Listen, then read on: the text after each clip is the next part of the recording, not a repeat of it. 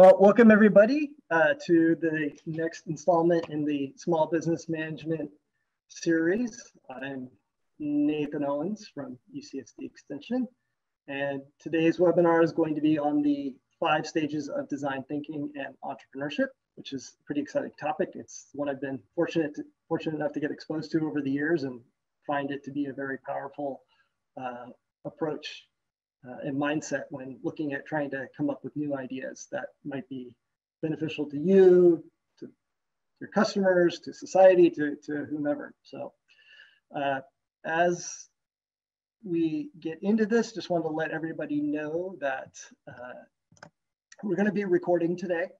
And the idea is that after about a week or so, when we touch this up a little bit, we're going to post this to UC San Diego Extension's YouTube channel.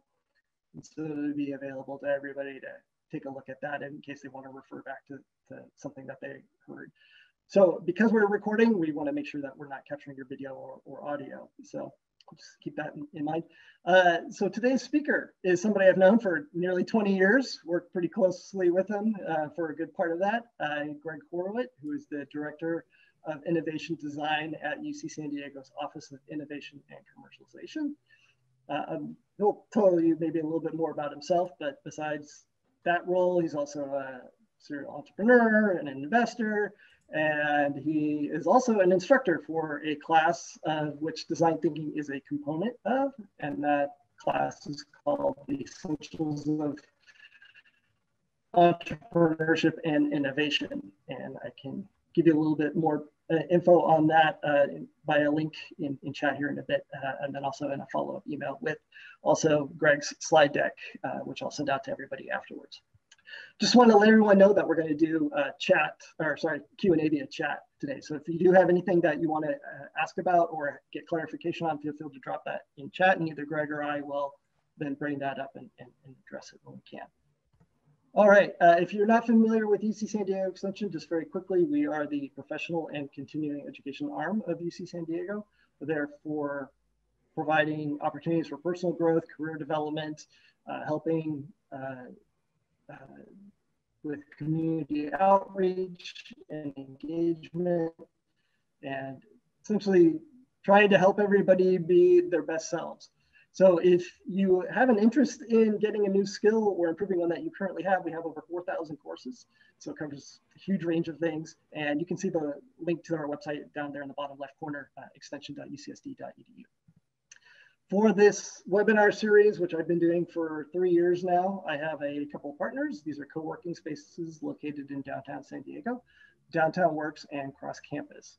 And they have been fantastic over the years. Hopefully when we're able to start doing things in person again, I can start holding those sessions back at their location, which were fantastic. So if you are looking at a co-working space and happen to be in San Diego, those are worth checking out. As for future topics in the series, well, I've got some that I'm trying to put together starting in 2021. So those will get posted on the Small Business Management series webpage soon. And then a parallel series that some of my colleagues at Extension are doing on leadership and management essentials. The next one is going to be on December 2nd, leveraging creativity to increase leadership impact. So hopefully, if you haven't already signed up for that and have an interest in it, you can take a look. I'll post a link for that in chat here in a minute too. For the Small Business Management series, this is where you can go to find out more about what topics we're covering in the webinar series, or if you want to explore other things, you can take a look at that. Lastly, I try to make this series as relevant and useful to you who are either running a small business or working for a small business. And I have been fortunate enough to source nearly all of these topics from people such as yourself. So if you do have something that you're struggling with or want to find out more information on, feel free to send me an email and let me know, because we have over 1,000 instructors, people like Greg, who are subject matter experts, practitioners in their fields, and there's a pretty good chance that I can find that subject matter expert to put a session together. So feel free to shoot me an email if you want, and I will see what I can do about making that happen. All right, with that, I will stop talking and turn things over to Greg. So a few things. First, I'll tell you a little bit about myself, that I'm a serial entrepreneur, investor, author. I now have the wonderful opportunity to be part of the Office of Innovation and Commercialization as the Director of Innovation Design. So it kind of brings my cycle completely back around, and I am what you would call a pracademic. It's someone who kind of works within a university environment, but we are full practitioners. We're people who have built companies, have funded companies, have grown companies, who have advised companies. And so I'm going to give you a bit of that kind of perspective as what it's like to be someone who actually runs and exits companies and now invests in them. So one of the hats I wear is I am a venture capitalist. I do invest in startup companies. So a lot of what you're going to be hearing is based on both experience and kind of what we've learned by talking to people who do this on an ongoing basis. Today, we're going to give you a bit of a teaser for some of the stuff that we do in our class. So we have a class, as Nathan mentioned, called Essentials of Innovation and Entrepreneurship. But what we wanted to do that was slightly different than traditional entrepreneurship programs is that those focus just specifically on the skills necessary to start a company. But what we realize is that entrepreneurs and entrepreneurship is a kind of a different breed. It requires you to have a certain mindset and behavior set that is quite a bit different, because so often you're going to conditions that are highly ambiguous and uncertain and volatile and complex, and you're trying to figure things out in real time while all the world's changing around you. And so our class teaches you the skills that kind of upgrade your human operating system to go along with then all this technical knowledge you're learning about how to write business plans and how to pitch opportunities and how to create business models. So we're going to give you a teaser of not only the first module, which is around design thinking, which is kind of getting inside your head and how to organize all those noisy thoughts you have, but a bit also about business modeling we're going to talk about, which is kind of once you organize the noise in your head, how do you then take it and put it into a format that you can actually act upon? So with that said, we're going to kind of move through it. And for those of you who have not been exposed to this concept of design thinking, it became popular starting in the early 2000s and really kind of took hold around 2005 and 6 at Stanford University, where I have the pleasure of lecturing as part of the Center for Design Research on exactly this topic, but as it applies to startups and startup ecosystems. And the first time I met with the folks at the Stanford D School, as it is called, I asked them, so what exactly is design thinking? And here you see one definition of it, which is that it's a human-centered approach to innovation, and it basically pulls from a lot of different perspectives. You know, what are the needs and dreams of people? What possibilities do the technologies have to match that? And then what are the requirements in business? But the person I spoke to explained it quite differently. He said, you know, well, design thinking is really about teaching empathy. And I said, well, who do you teach this empathy to? And he says, oh, we teach it to bad people. And that kind of put me aback. And I said, well, who do you consider to be a bad person? He says, well, you're a bad person. And when I asked him why he thought that I was a bad person, he says, because as an entrepreneur, you go out in the world and you change things without permission. And I said, why is that inherently bad? And he said, because so often we take our view of the world and we smother the rest of the world with our ideas and perspectives. And he said, but imagine how much better that approach would be if instead of just looking through your eyes, you could actually look through the eyes of the people who you're creating this for, because almost all innovation is for other people. You're creating products and services, and you're changing organizational models and the world so that people can live better lives and more productive lives and more prosperous lives. And if you're doing that, then you really have to be able to inhabit their souls and their perspectives in order to do that. And that was a big shift for me, which is what made me a big devotee and someone who wanted to then study and dig deeper into this concept of design thinking. And as we said, design thinking is really about this approach of empathy and being able to teach empathy to others, which is something that I personally find is lacking not only in what our society is embracing in general, but actually the way we teach in school. And just think, as I said, how much better life would be is if we could truly inhabit and look through other people's eyes. And so the 4 principles of design thinking that start out is the one that design thinking and innovation is a social activity. We even say it's a body contact sport. You can't make it happen without going and talking to people and bumping into one another. You know, Matt Ridley, who wrote The Rational Optimist, even says innovation is all about ideas having sex. It's about the collision and serendipitous interaction of ideas, and it's combining and recombining and tearing things apart. And so by nature, it's a social exercise. So one of the first rules we tell entrepreneurs is never go hunting alone, go with other people. 2 is that ambiguity is important because ambiguity is inevitable. 1, it's because only when things are unclear and uncertain do we get up out of our chairs and we look for answers or we explore new things. When we're very content about the way things are or things are incredibly clear to us, we tend not to feel that we have to get up. We tend to then just react. And most of that reaction is passive. And of course, all design is redesign. People have said all invention is reinvention. And while technology and social circumstances may change, our basic human needs do not. We still have similar desires and hopefully similar needs. And the tangibility rule of design thinking is we create prototypes and artifacts because when we can put something in our hands and react off of it and look in someone's eyes and react off of their expressions, that's so much better than us just intellectualizing of what may or may not happen. And so these are all the principles that then get embedded of that. Now, as we now shift this over to how this relates to entrepreneurs in particular, we say there's 3 essential traits that we've observed of all high impact entrepreneurs. If you master these possibilities, then truly anything can really happen for you. The first, intellectual curiosity. I've never met a great entrepreneur who is not just naturally curious. Because if you're not curious, then you never ask questions and you never kind of search anything. You just assume the world is the way it is and you become a consumer of the world, but never a creator within the world. And so curiosity leads you in interesting places. I wonder why, I wonder how, I wonder if. And exploring those things really kind of leads you into the really important thing. Now, the second trait is you learn how to ask questions.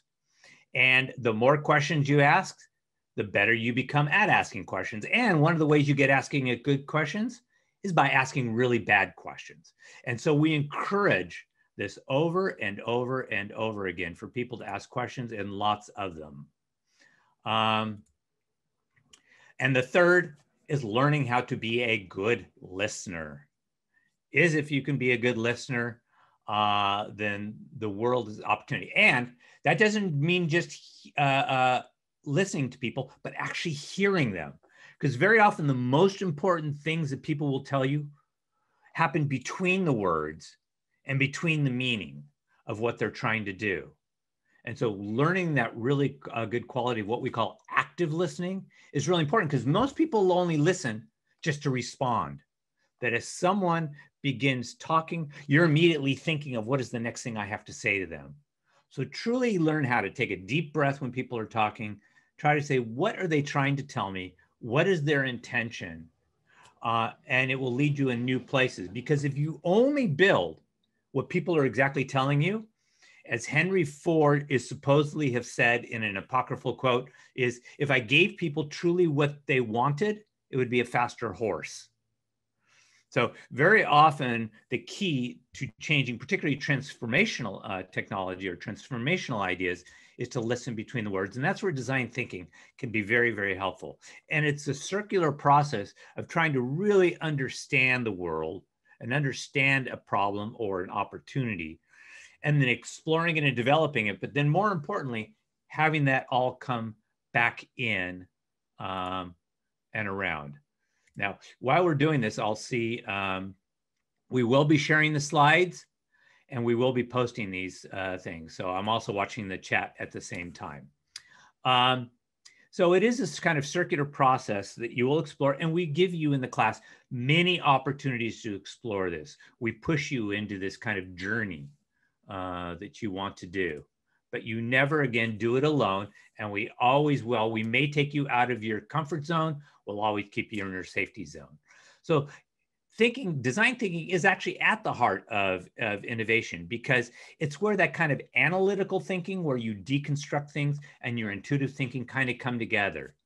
And another way of saying that is, as much as we would love to believe that human beings are these intellectual and rational things, and that's the only thing that we really are, we're also very emotional and sentient. And when what we think aligns with what we feel, then we call that belief. It's when those two begin resonating and agree with one another. And that's also is part of the circuit that then allows us to go out in the world and actually do something. Because then we feel comfortable doing what we know or we think to be true. And that's where design thinking can truly come into being. This is another way of looking at it. It's a bit more linear kind of process, which people love to embody. But of course, this all cycles back in around. So even when we do get to the end of the result, it comes back. And these are those 5 building blocks of design thinking. As we said, the first thing is to empathy, to connect at a very emotional and human level with either a problem or a situation or something we observe in the world. But then we have to define it. We have to name it and give meaning to it. And then once we can do it, we can begin ideating it around it. And we'll talk a little bit about that. And then eventually once we think we understand and can ideate around it, we take that ideation and do something with it in the form of a prototype, create an artifact that we can interact with. And the artifact doesn't necessarily have to be, quote, merely a product. It could be a new business model. It could be a new process. It could be a new way. And once we deliver that to somebody else and we see how they play and interact with it, then that's the form of testing. And then once that test occurs, people then bring it back to us and say, this is what we like, this is what we didn't like, this is what worked for us, and this is what didn't work for us. And the whole cycle begins again. So the first one is... Greg, real quick, question from the chat. If you could go back over that comfort zone versus safety zone bit real quick. Absolutely. So very often we like to conflate our comfort zones and safety zones together. We think that one of the ways we know that we're safe is by feeling totally comfortable, but that's not always the case, because truly with innovation, but with most really interesting things in life, is when we push our boundaries slightly, when we take ourselves out of the known world of what we truly know. Because so much of our learning and the pedagogy of education has been around the equivalent of teaching us how to read maps. Here's a map, and in other conversations I do, I show a map of the late 1400s. And what was interesting about that is around the edges of all those maps, they used to put a Latin inscription that said Hic sunt Draconis, which meant here be dragons. And as a way of saying that all you really need to know in life is what we've already spelled out for you, is what we've already defined for you. And as long as you can navigate the rules of what we've already given to you, you should be not only safe, but comfortable. But we also found that explorers, the early innovators, would often go off the edges of the map. They knew that there was something better and more important off the edges of the map. But the skills you really need to do that are not just map reading skills. You now know how to use you now need to know how to use a compass, how to read the stars. And once you can inhabit these new kinds of skills, you take yourself beyond your comfort zones, but still within your safety zones. And so it's more about the orienteering than just merely the navigation of something. And those are the skills we have to teach entrepreneurs. In these classes that we teach, we also teach entrepreneurs how to lean into uncertainty and ambiguity rather than shy away from it because we don't know. We teach people how to avoid being overwhelmed by a lot of the uncertainty. How do you kind of calm your brain and what we call amygdala hijacks? It's that reptilian part of your brain, which is the flight or fight response, that when you get overwhelmed, you tend to kind of shut down. So there's a lot of human operating system skills that then will align with your technical operating skills, this kind of stuff that we're teaching you right now. And the combination of those two will make you, those people who want to be more entrepreneurial, it would improve their skill set, and people who are already good entrepreneurs, it will make them even better. Fitness. Hopefully that answered the question, Nathan, and jump in if there are more questions. So the first part of this journey in design thinking is around empathizing with it, because in order to truly make some innovations, and all innovation is human-centric, technology in and of itself has no meaning until human beings do something with it, and we give meaning to things. And so we need to know our users, and we need to care about their lives. And one aspect of design thinking is what's called needs finding. The other aspect of design thinking is what we call dream catching. And we'll define, what those two are a little bit more as we go along. So we connect at a very human level. Now, framing the right problem is the only way to create the right solution. So we have to define it in a way. We have to kind of really understand what it is. We have to have conversations by saying, now, when you say X, I'm assuming or I'm interpreting that to mean you mean this. And someone says, no, that's not it. I really mean something else. Or they say, yes, that's exactly. So it's a lot of interchange. And when we do the design thinking exercises in class, there's quite a bit of that back and forth. We do it in the form of one of two exercises in the class. And we have people either invent an actual product or we have people design a new experience. And it's that constant back and forth that's important. Now, the third aspect or pillar of design thinking is the ideation. Once you think you understand the problem and how the person feels about that problem, then you can begin coming up with ideas. I think I have ways, or I think I have potential solutions. And the key thing when you're ideating is not to self-edit, is to come up with absolutely as many ideas as possible, generate as many possibilities there could, because it's so much easier to whittle down possibilities than it is to constantly generate more. Plus, if you're self-editing, you're cutting yourself short of what can possibly be, because it's very possible that the one thing you're trying to get rid of or you're editing too early is probably the most innovative thing and the most important thing that will eventually be created. So we teach people how to generate as many possibilities. And just when you think you can't generate another possibility, we ask you to generate more. And there are tricks you can do to do that. Now, prototyping. This is so important because we build to think, and then the last step is we test to learn. So it's this combination of building and learning. And we feel like in a lot of ways, we've lost a whole generation of builders. During the whole industrialization of the world, it was all about building skyscrapers and architecting things. And now sometimes when we get so enamored with software and other kinds of technologies, we don't inhabit the world of building as much, particularly building with our hands. We build with our minds, which is certainly very, very important, but there's still so much wonderful value to be created in the world by building with our hands, by creating new things. And so don't be afraid to kind of create these new artifacts, and design thinking can help you do that. One of the exercises that's part of the Introduction to Design Thinking and the ME 310 class at Stanford, which is for engineers, is within this innovation lab, the very first exercise that the students have to undertake as a collective is they have to build a bicycle, but they build it out of cardboard, including cardboard tools and cardboard panels. And not only do they have to build a bicycle, but they then have to race these bicycles, because it's only in the building of it and then the testing of it that you really learn. So someone will get on the bike and they'll begin pedaling and one of the pedals will come off. Or for some reason it's too hard. They did something wrong where it wasn't as easy to pedal.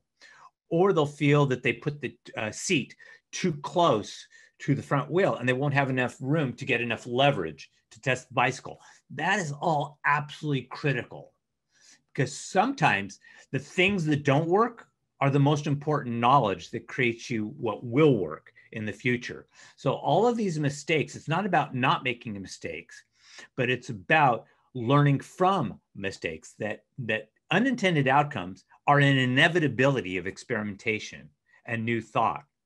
But turning those unintended outcomes in what we pejoratively called mistakes, when we take away the stigma of those and turn those into knowledge, then that knowledge begins regenerating the flywheel of innovation. And so, as Edison said, it's not that I've had failures, I've just learned 10,000 ways of not doing something, which is another apocryphal quote. So testing is an opportunity to learn about your solution and your user. And then, of course, we go back through the cycle. And in our class, you will actually get a chance to experiment with this over and over again. So in reality, this is actually what it looks like. A bowl of spaghetti in the beginning as you're doing this stuff, a lot of noise. The signal to noise ratio is going to be totally out of whack. And then as you begin prototyping and having conversations and handing prototypes and fixing prototypes and iterating prototypes and pushing them out there, things will begin becoming clearer and clear.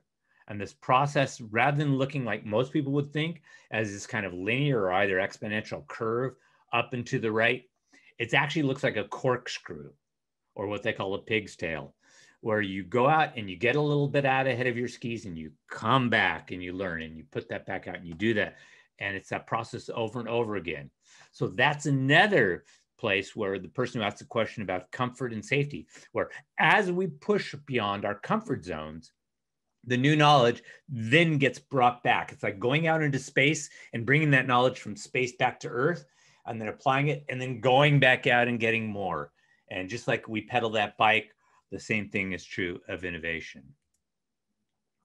Now, I put this in because this is a typical navigation of what do we know, both what we know as individuals and what are known by others. And it explores the different kind of places of innovation. When we have things that are known by us and known by others, there's an open and free space. We can do whatever we want there. But if there's something unknown by me, but it's actually known by others, then I can go out and learn from other people. I can upgrade my own, which is one of the reasons you come to classes like this or come to lectures like this, because it's an exchange of knowledge where we all go away with more than we came with. And we can help fill in some of the blind spots that you may have in this. And that then gives you a chance to explore. And then, of course, we have the things that may be known by us, but unknown by others, in which case there's hidden areas to others. And that's why we teach and put this knowledge out in the world.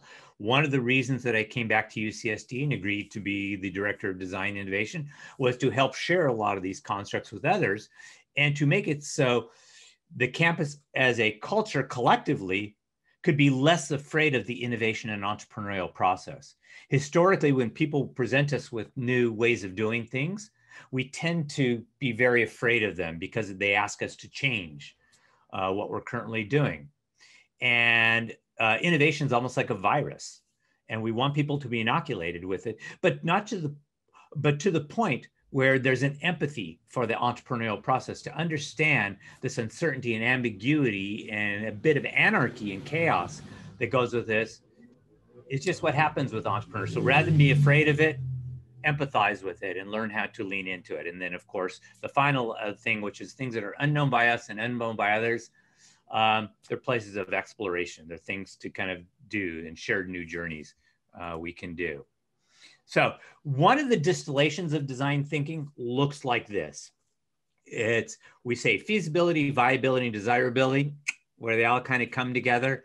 Another way of saying that is the feasibility is, can we build it? The viability is, should we build it? And the desirability is, does anyone care if we build it? And each one of those steps is a very, very different journey. And when they all come collectively together, that's where not only successful design, but successful opportunities live. And so this is another way of saying that in a business context. You bring a great idea to the table. We can then turn that idea into something, that artifact that people can work with, which will eventually be potentially a product. And then there's a great business model, because as we as investors and as the market, innovation can only really be validated once it's imitated and used and diffused. Just because we invent something, that does not make it innovative. So again, the market and society has to judge this stuff, and it does it, which is why these business models are so important, because there has to be a value capture associated with the value creation. And it's the difference between those two that creates a good business opportunity. Now, I also recognize that not everyone who is an entrepreneur is interested in creating a business opportunity in air quotes. Some people want to create social benefit opportunities or nonprofits or things that just change the world in a more positive way. And that's perfectly adequate. And we actually deal with those in our Essentials of Entrepreneurship and Innovation class. In fact, we have a whole session just on social innovation by itself. So it's not completely just assigned to businesses and commercial type enterprises. And of course, the innovation matrix is really where there are these 4 types of innovation that comes with, based on not only how you define the problem, whether it's well-defined or ill-defined, and the domain, the space you're going into. The space, if you were looking at 2008-9 and you were looking at the concepts of ride sharing, it was a not very well-defined space as a domain. And even the problem, but the problem was relatively well-defined. And that's where the breakthrough innovation came.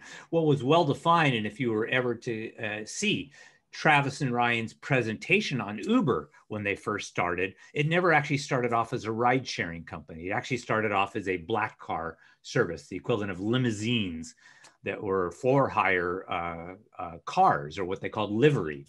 And the vast majority of these limousines and black cars were underutilized. They were only used maybe 10 to 20% of the time. So Ryan and Travis saw an opportunity that, wow, if you have an asset that's only being used 10 to 20% of the time, then that other 80% of the time, there's an opportunity there. And that's when they decided that Uber could be. Now, eventually Uber transitioned and pivoted, as we will learn, into another business. And in the week during the Essentials of Entrepreneurship class that we touch on presentations and business models, we actually completely deconstruct some of these businesses on exactly this kind of innovation matrix. Where did they sit and how did they evolve? So not everything has to be this disruptive and breakthrough innovation. Sometimes it's enough just to create either sustaining innovation or incremental innovation, or just things that are improvements to something that currently exists. So when we talk about entrepreneurship, not everything has to be this kind of radical disruptive innovation or transformative innovation. These are the kinds of organizations that you generally have to create, or that we do create, whether it's at UCSD in the form of our makers labs and our incubators, or whether it's outside in the community, the programs like Connect and EvoNexus. We find that innovation requires a whole ecosystem to support it. It requires a lot of different kinds of players in the mix. And these are just some of the mechanisms by which we support innovation at all stages. Now, the reason I show this, and sometimes we don't show this in a lot of our practices, this is quite an advanced a concept of what's, this framework is called the Cynefin framework. But to simplify dramatically to you, it just says that all problems that you may want to serve or solve as an entrepreneur exists in one of 4 of these realms or domains. In the lower right-hand corner is the stuff that we all tend to know quite well, which is where best practice live. And it's where problems are quite obvious and the solutions to those problems are obvious. It's where there's a high convergence of opinion and perspectives on this stuff. So there's a cause and effect relationship that if we do X, Y should happen. And so that's one type of problem that a lot of entrepreneurs go for. Now, the next one up in the upper right-hand corner on your screen is what we call complicated problems. That's where we bring a lot of things like physics and math and statistics to.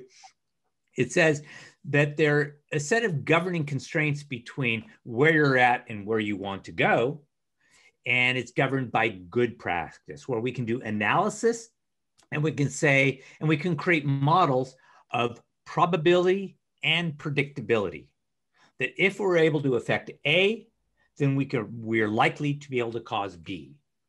And so we create spreadsheets and models and statistical things that we can then approach it. And that's where a larger number of problems are solved. That's where a lot of venture capital historically goes, because there's a really kind of tight constraints. And once we believe in that cause and effect relationship, that we can invest in it. Now, the next layer over in the upper left is the space that I love to play. It's the area of complexity.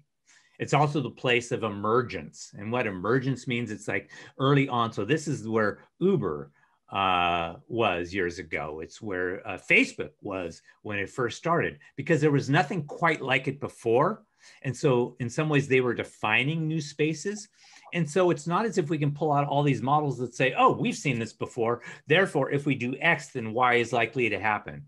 All we do is have a set of hunches. And we use a lot of intuition and heuristics to create the models.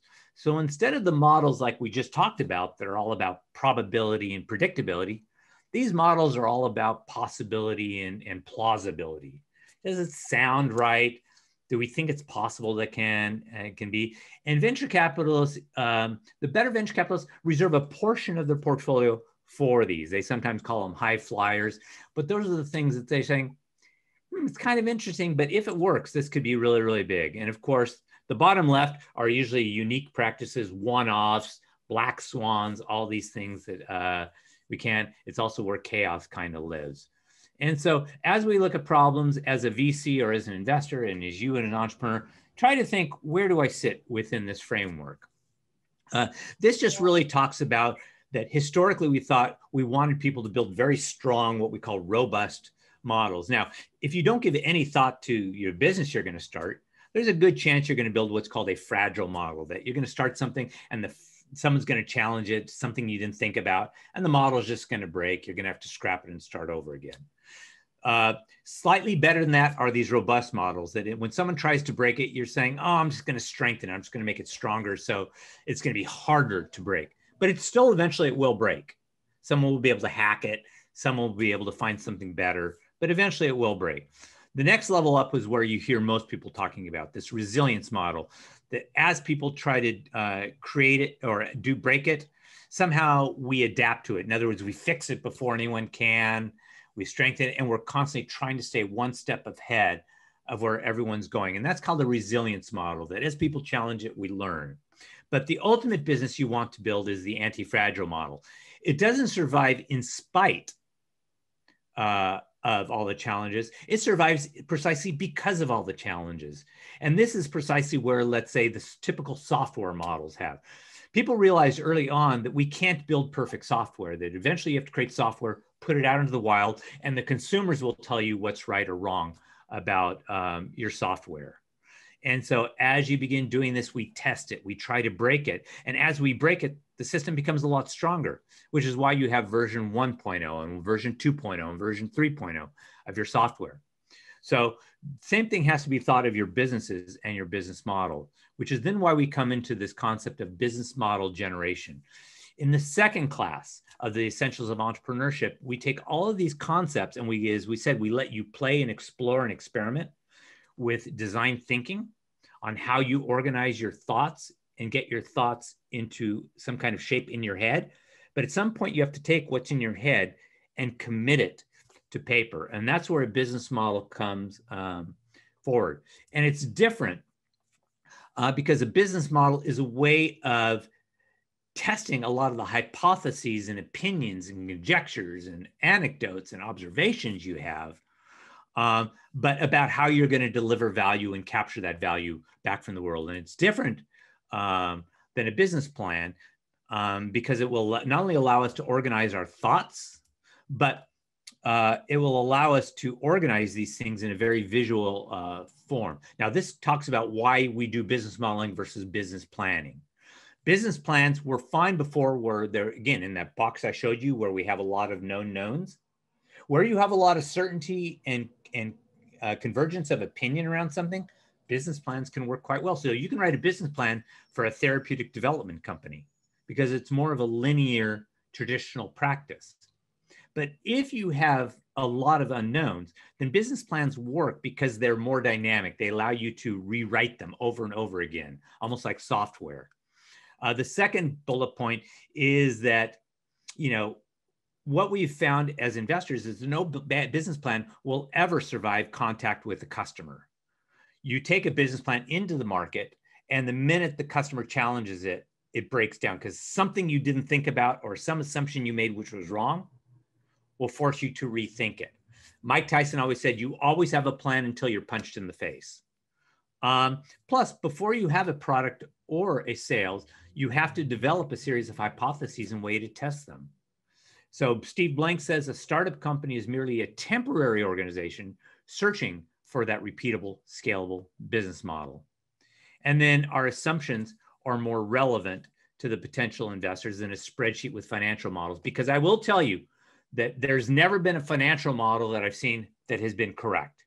But that's fine, because everyone's got those hockey sticks where our revenue increases, our margins increase, our profitability increases, but that's fine. What's more important are the assumptions you have under that. So when you present to us, I'm going to ask you more about how did you think about this number? Where does that number come from? And how you thought about that answer is far more important than what you put down on paper. And of course, we allows you to remodel. So this is really what the business model will look like. This is what we will take you through. We're not going to explore it too much today, but it says there's various elements of your business that you do that relate to one another.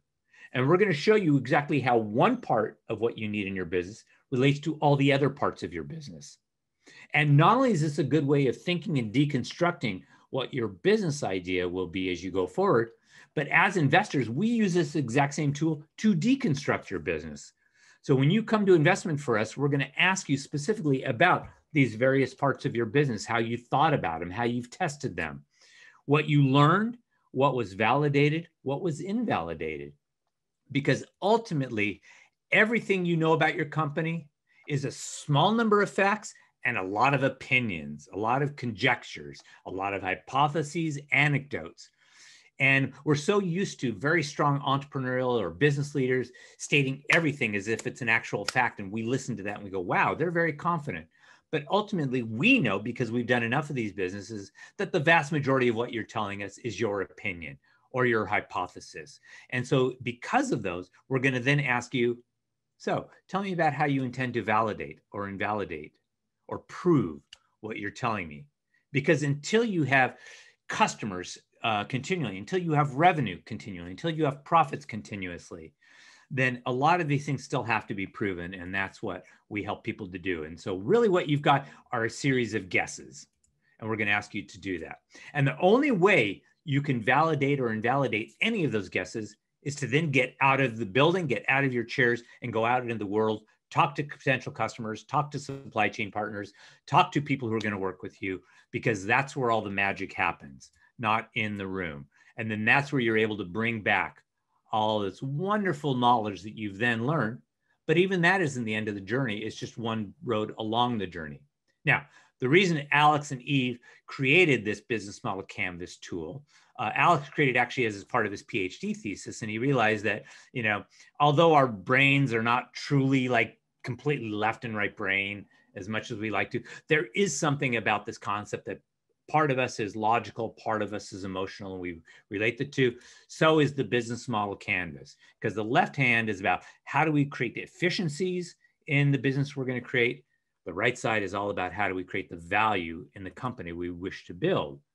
And it's built along this concept of what's called blue ocean strategy, where ultimately where the innovation lives is where the value we create and the costs we're able to manage come together. And therein lies an opportunity. So that's kind of the journey. People have been so enamored with this business model canvas that what's happened is that it's inspired many kinds of imitations and iterations of the business. And Alex and Eve embrace that. In fact, in my work with ecosystems, we created an ecosystem canvas. So they've encouraged this concept of the deconstruction. And by the way, the reason it's called a canvas is just like an artist canvas. You start off with something that's blank, and then you paint upon it. You create upon it. This is exactly the same thing. Now, the lean canvas is meant as a precursor to the business model canvas. And in the lean canvas, you don't have to do quite as much work. You can start with some very initial blocks. And so for those of you who are merely starting on your journey, this lean canvas will probably be a more appropriate tool to start the journey. And not only that, when you create a company, it does not stand alone on its own in a vacuum. Eventually, your business model Just like an airplane, you could build the most perfect airplane, but eventually when you launch that airplane into the sky, it will be subjected to forces of nature.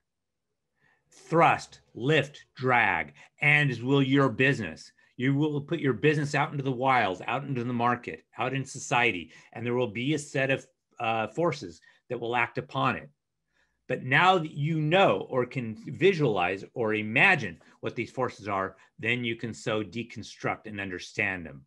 So again, on this business journey, you can see how we take a lot of the uncertainty and ambiguity away by helping you ask the right questions and explore the right areas and then deconstruct them. And once you do, you can then create or at least test more and more of your hypotheses. And now I'm just going to show you very quickly that some of these other forms of canvases. This one was created by some colleagues of mine who say it's not enough for you to create just a business, that you have to be mindful of the environment. More of a kind of, which is why it's called the flourishing canvas, that all of our actions have an impact, not just on an economy and customers, but on a society and on the environment. So even when we want to create an electric car and we want to put lithium batteries in it, there is a environmental cost to the mining of that lithium, which then goes in our batteries, and we can take a more holistic approach to the companies we create. This is that rainforest canvas that I told you about, which is an ecosystem canvas, which is how do we build communities? How do we build governments? And that's a different way of deconstruction. This is another form of a business canvas that someone created that takes into account some of that focuses more on a subset of the business model. This is a social model. If you want to create something that is more socially relevant and is not about pure profit, you can create something like this, or a mission model canvas, which we'll show you. This is a canvas that just purely focuses on the value proposition of what you're going to do. This is that mission model, where it's not about, and this kind of came to light when people realized when they were doing this form of work for the US military, that the military didn't care about how profitable your solution was, how well it managed to constrain costs. They just wanted to know, did it solve the problem, and did it do it at the scale that the military needed it? So this is wonderful when you're applying for something that's trying to meet a very specific mission or outcome, and the other things like prices and costs are less relevant. This is one specifically around brand strategy. And we'll make these all available to you, as you'll be able to see. This is one around an innovator's canvas, which is when you're thinking even earlier than the lean canvas. It allows you to begin analyzing things. This is around when you want to build your team. Can you deconstruct your team?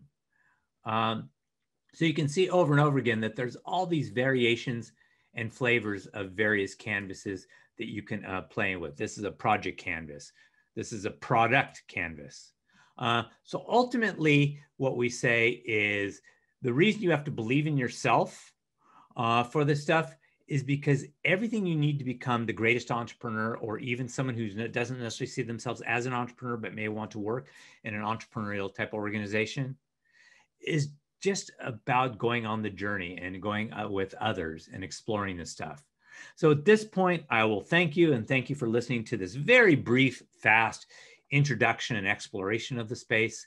And if we have time, Nathan, I'm certainly happy to take some questions from the audience.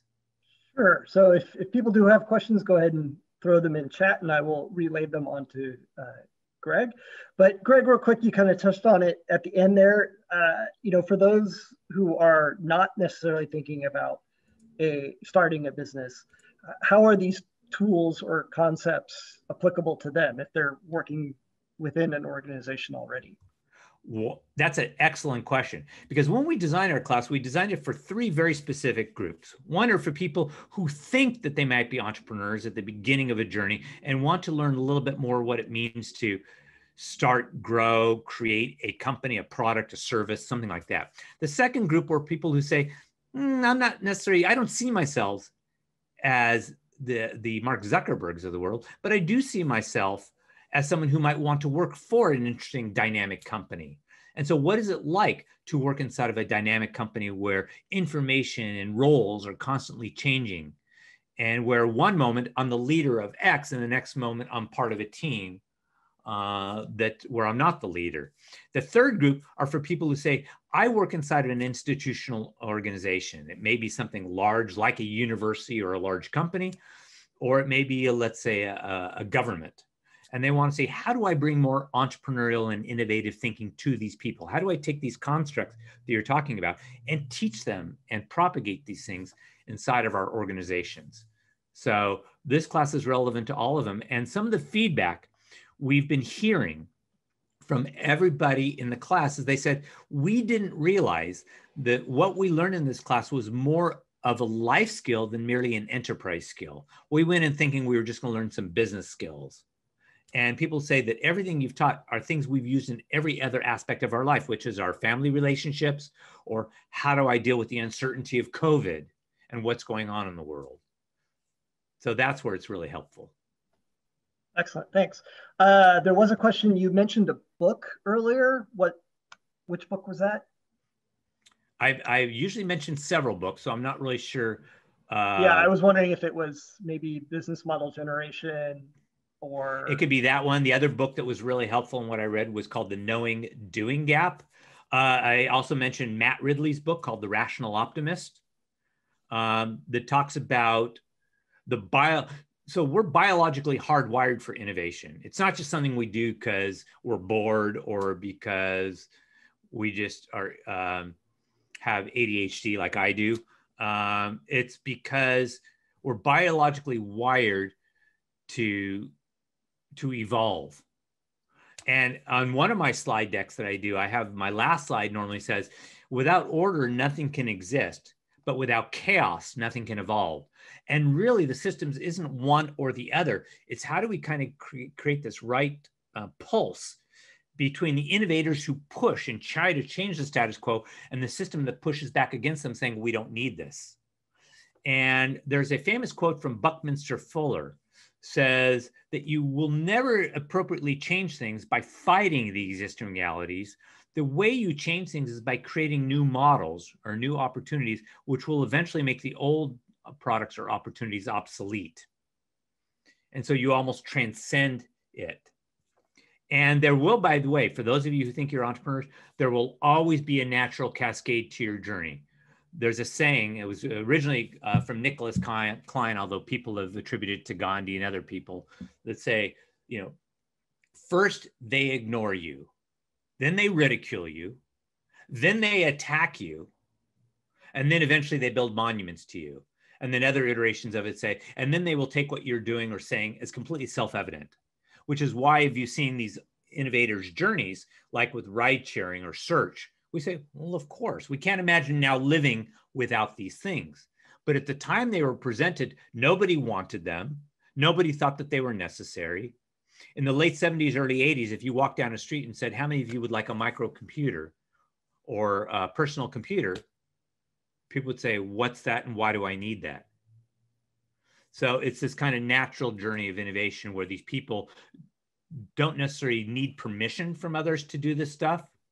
And they're not using status as a calibration mechanism, like what do other people think of me? They change things because of their intellectual curiosity and because there's a deep belief inside themselves that they can actually change the world. And they also possess, which what we do in some of our classes is they possess what we call productive paranoia. This balance of a paradox between true optimism, believing they can change the world, and this feeling of skepticism that they know someone's trying to stop them from doing that. And that balance is what we as investors call productive paranoia. All right, we've got a few more questions here. Hopefully we can squeeze them in before we hit the end of it. One question, if I'm looking to make a new product, do you recommend any resources to get started with an actual prototype? And I'm assuming they mean a tangible object versus a concept or a service or a process. And happy to take that offline, but also the great thing about UCSD, and you can contact either through Extension or through the Office of Innovation, through our contact information. The wonderful thing about that is we have a number of what are called makers spaces, which allow you to make and build prototypes. And these are tinkering labs where you can just kind of experiment. Plus there's a number of incubators on campus and resources they can point you to. The wonderful thing about innovation is there's a lot of redundancy. So there's multiple ways. I also see another question that says, Let's see. Oh, I think the second one says kind of the same thing. If an innovator would like to go through the process you described, where would you go to find people or consultants to help them? Again, through the Office of Innovation, where we act as a concierge and a facilitator of relationship. You can also go through Extension, but there's lots of resources available to us. And the community. There's other ones in the community as well, and we can create a map for you. Another question was, right now I'm starting a business in the fashion industry, and all the pieces are handmade, and of course I want to make some money, but also I think put a higher price. It remove of the list customers. I don't understand. I think if she goes for a higher price, then that will price out some of her customers, possibly. Yeah, so in the business model canvas, we actually look at that, and you move between what we call commoditized innovation and niche or specialized innovation, where exactly that's what you do. When you move along the spectrum, the more specialty you go, you remove a lot of people from it, because not only the price point, but the access to it. It's what Kanye West did with Yeezys. He made a conscious choice to say, I don't want to be part of the commodity luxury sneaker market. I'm going to restrict the amounts and charge a higher price point, understanding that fewer people will get to it, but I'll also be able to push on the supply demand part of the curve and create demand that way. And that's been a very successful. So in fashion, that's used all the time for it, which is why Gucci is not clothing. Prada is not clothing. It's more of a statement. And when people buy it, they buy it for very different reasons than just mere utility of dressing ourselves. All right. Well, we're just about done here. One thing I do want to mention, the question about finding resources, people, consultants to help them. The webinar we did right before this, actually, we had several people who are mentors for an organization called SCORE. So if you're not based in San Diego here and are not able to access some of the resources here at UCSD, the Small Business Administration helps support a lot of these chapters throughout the country where there are experienced people who mentor on a free basis, people who have ideas. So if you check out our YouTube channel, and I'll send a link out to that to everybody who attended in an email, you can go back and watch that webinar, and the people there will tell you more about your local SCORE chapter. All right, well, with that, I want to thank everybody for attending today. Had some really good turnout and some really good questions here at the end. Greg, thank you very much for covering a lot of very important, valuable information today. So I appreciate that. Which is why it's wonderful. You can go back and watch it at your leisure. That's the way most useful knowledge is. It's you hear it once and you may hear it several times. So please come back and listen. And I'll get an email out later today with a copy of the slide deck to everybody attended. So you can refer to a lot of the information Greg had there as well. And I want to thanks to Gwen too. Yeah, you didn't see her behind the scenes, but I can't do anything I do at UCSD without Gwen. Yes, as always. Thank you, Gwen. Okay, everybody, thanks for attending. Hope you have a great rest of your day. Thank you. Bye.